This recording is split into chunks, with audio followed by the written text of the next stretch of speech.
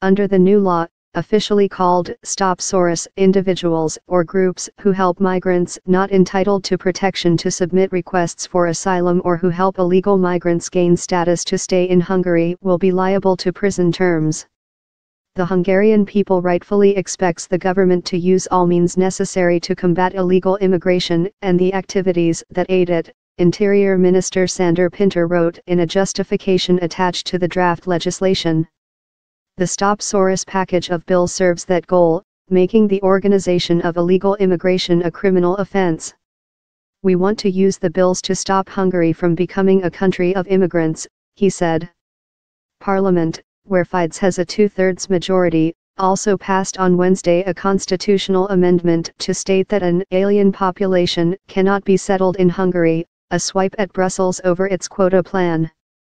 Tough stance is vote winner. Immigration has become a major concern for voters across the European Union, helping to propel anti-migrant populists to power in Italy and Austria and threatening to fracture Merkel's three-month-old coalition in Germany. Orbán has drummed up support for his tough measures by exploiting Hungarians' memories of the large numbers of mostly Muslim migrants fleeing conflicts in the Middle East who surged into the country in the summer of 2015. The vast majority of them moved on to wealthier Western European countries, but Orbán has branded the migrants a threat to Europe's Christian civilization and built a border fence along Hungary's southern borders to deter more from coming.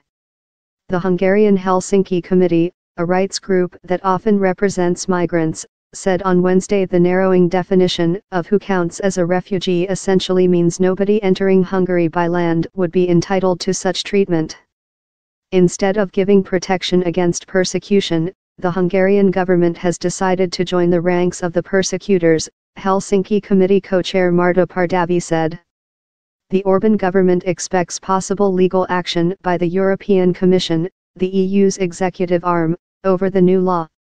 Two leading European rights bodies, the Council of Europe and the Organization for Security and Cooperation in Europe, OSCE, have criticized Hungary's new law as arbitrary and vague and said it contravenes European law. Orbán has also tightened state control over the media, major business sectors and the courts since taking power in 2010.